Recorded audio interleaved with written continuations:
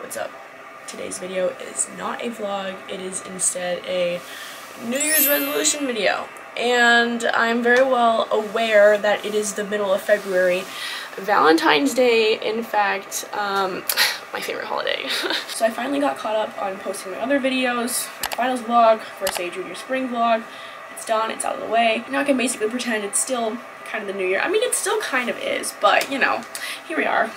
And I'm going to tell you guys my New Year's resolutions. For 2024, I took a very different approach to writing down my New Year's resolutions and implementing a plan of action to achieve these goals. My good friend Jen, he is another content creator out there. I don't know if you guys have seen his content. I was in literally one of his very first videos ever. He was at 1,000 subscribers when I first met him on this campus here, which was crazy. So it's crazy how far he has come, and he created this template on Notion to achieve his goals last year. He went from like 50k to 300k subs in a year. Absolutely insane. So I decided to sign up for his newsletter and get this template, and it's very detailed. It tells you exactly how to use it. No sponsor for this video or anything. No Notion, no Jen sponsor or whatever. Just hey, use Jen's template. But Notion, you should sponsor me though. Alright, so this year-end goals template allows you to make all of your New Year's resolutions starting at the beginning of the year, and you do a brief overview, you write down your goals and objectives, and then at the end of the year, you go back to it and give an update. See what worked, see what didn't. My overarching theme for all of my goals this year is centered around building authenticity. So I chose building authenticity as my phrase of the year because as a content creator, I think it's incredibly important to establish your integrity. So as I achieve my business and personal goals this year, I'm going to keep this phrase in mind to build the most genuine personal brand I possibly can. So over my past 2.5 years or so going to an Ivy League, I've seen a bunch of other content creators within my niche just flaunt a facade of what it's like to go to a school like this, and that is entirely not my objective as a YouTuber at Harvard College. Like, I can't, like, I need to, like, no hate, but anytime I see stuff like that, I'm just like, this is not giving a full picture. Like, obviously you can't give a full picture of what it's like to go here, but this is fake. Yeah, I try to be as real as I can in my vlogs and all my videos, and I hope you guys have seen that for the most part. And yeah, by building authenticity, I hope to share my life experiences and advice through an unfiltered lens. So going into my goals and objectives for this year, it's split into my business and my personal goals. These are two very separate things. So we're first going to go into my business goals, which is mainly just YouTube related. My summary for this year for how I would ideally want my content to look like is to follow the fixed upload schedule. I'm going to post every Saturday by 11 p.m. Eastern time, and I've basically done this for the past 2 weeks already, since the junior spring semester has started. Last week I posted at like 11:30, but that's whatever. So yeah, sticking to a fixed upload schedule will really allow me to get on the algorithm's good side, hopefully. And for busier weeks, when I have a lot more schoolwork, I will allow myself to post a YouTube short or two to make up for the loss of a long-form video. And I really aim to get more creative, and like there are obviously all the buzzwords, all the buzz titles, whatever you guys want to call it, like day in the life, you know, first day of school, blah blah. Like, you guys have seen all of that, so please let me know new ideas that you want to see. Yeah, I want to challenge myself more instead of just, you know, doing a basic vlog. I think I can do more than that. It's an idea that I've had for a year now. I've never done it, but it's 24 hours in a Harvard library. I feel like that would be very interesting, and it would obviously be entertaining, but also helpful for me because it would force me to lock in. So hopefully, actually no, I will do that this semester. I need it. No more hopefully, like I will. It will happen. Also more sit-down videos like this, any advice videos, Q&As, whatever I can do. And through all of this, it's important to build authenticity and inspire all of you guys to be the best versions of yourselves that you can possibly be. Looking into my analytics from 2023, yeah, so 2023, honestly, I don't think it was as good as 2022, and this is the problem with last year because I did not implement a good plan of action for achieving all of my YouTube goals. So 2023, only 1.1 million views across all videos, 342,000 shorts.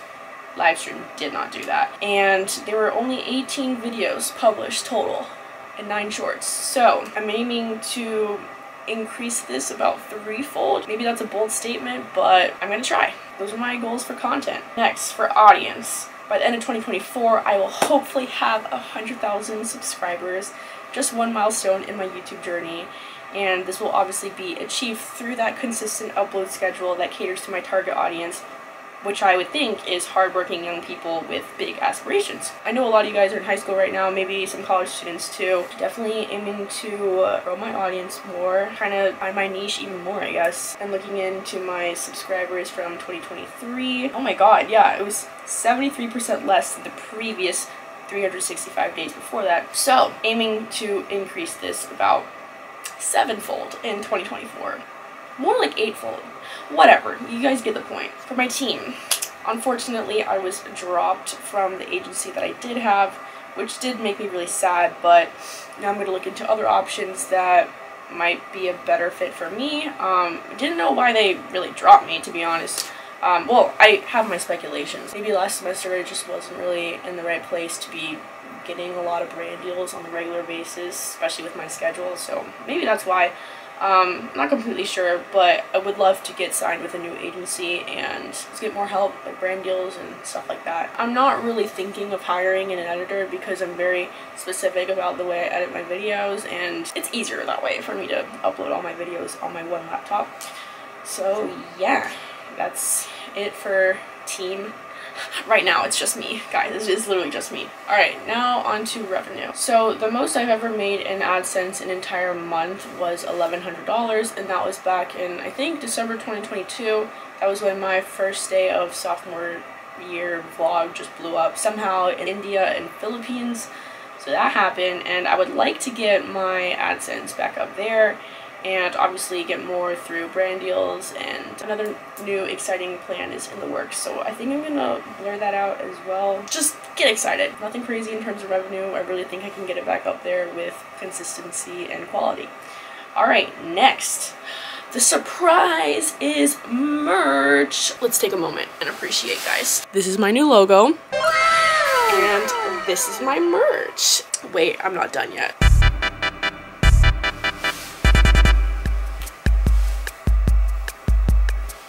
Oh wait, but there's more. We also have these sweatpants, also with the super cute logo. Comes in many different colors. You guys can look on the website. Also crew neck, similar, very cute. And these are the first 3 items I've received in the mail, and I have a lot more. Stickers, beanies, t-shirts, tank tops, a crop hoodie, another jacket, water bottle, mug, literally everything. Releasing when this video comes out, and use whatever code is on the screen. So yeah, super excited to be releasing this, and this has literally been in the works for 6 months now, and I really am thankful for my previous agency for connecting me with Spring Merch. They're a wonderful merch company, and I've been working with the designers there, and it's been great. I've been making all my listings with all the products that I want, and I'm a perfectionist, so I did not release until I was satisfied with all the designs, with the way the camera and the flowers look, and then the words on the back with the font. If you know me, this is what I say at the end of every video. Yeah, so this is very special to me, and I'm not gonna be cringe and like release Helen Piltner merch with like my name or whatever. Also, just so you guys know, I can say for this color specifically, it looks like a lighter blue on the website, but you will most likely get a blue that looks more like this. It's like blue mist on the website, but it's more so blue aqua because that's what the printing company has. And I don't know why the website says that, but it's this blue, just so y'all know. Okay, that concludes my merch and all my business goals. Now, moving on to personal goals. Okay. No way, my laptop just died.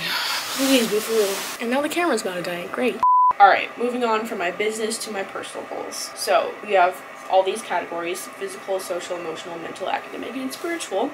Starting with physical, I'm going to be going to the gym around 4 days a week. I've already been doing this for the past 2 or 3 weeks or so. I'm going to be implementing a more effective lifting schedule. Now that I'm off the dance team, I'm not only more physically in shape, but it has done wonders for my mental health. Just going to the gym on my own, doing what I need to do for my own lifting schedule is just so good. So good for my mental health, not just physical health. So it's amazing. I think that everyone should be going to the gym or doing some form of physical activity because it improves your lifestyle just so much, and it did a lot for me last semester, my first full semester off the team, and yeah, just doing even more of this now. I'm gonna be consuming less caffeine. If you watched my most recent finals vlog, I was consuming caffeine every single day, and not just like, oh, a cup of coffee, like Celsius, coffee Celsius.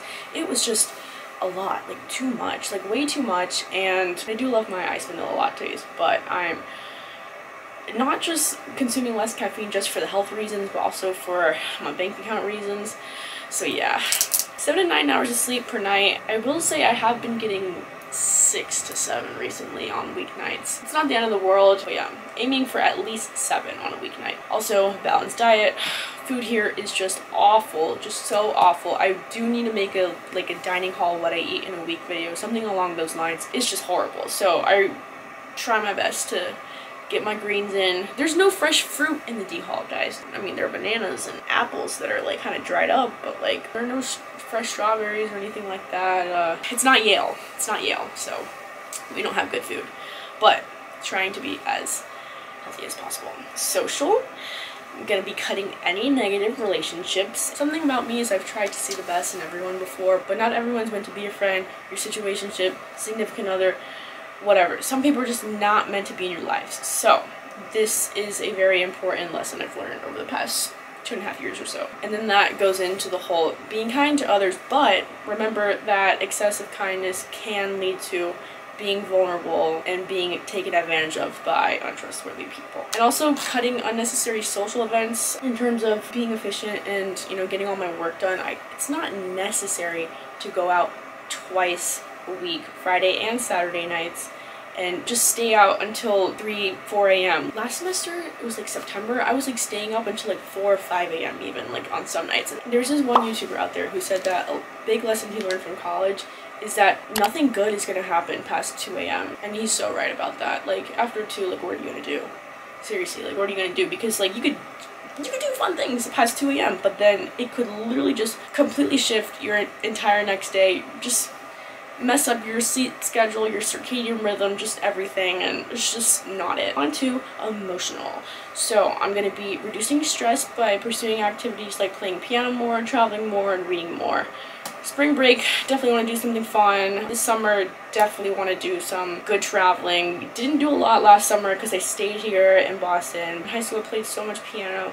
These days, barely do it. Need to do it more. It's very therapeutic. And reading more. Reading for leisure is hard right now because of a lot of readings from my classes. I'll try to, you know, incorporate a little later down the line. Okay, then my mental goals are more self-respect, knowing my worth, not compromising for others in a general sense, and exploring interesting topics outside the classroom. I think it's really cool to just like explore like random new things that you find online, you know, reading books, you know, watching YouTube videos about interesting topics, just about anything. Alright, academic.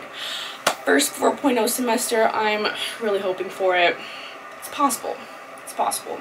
Might not happen, but it's possible. I've never had a 4.0. I'm not one of those people. I'm literally below average in terms of GPA, and I did say that in my last video. I'm starting my research for my honors thesis for neuroscience. Going to be learning a lot more about MRI, fMRI. I'm taking research for credit, that's why I don't have classes on Thursdays and Fridays.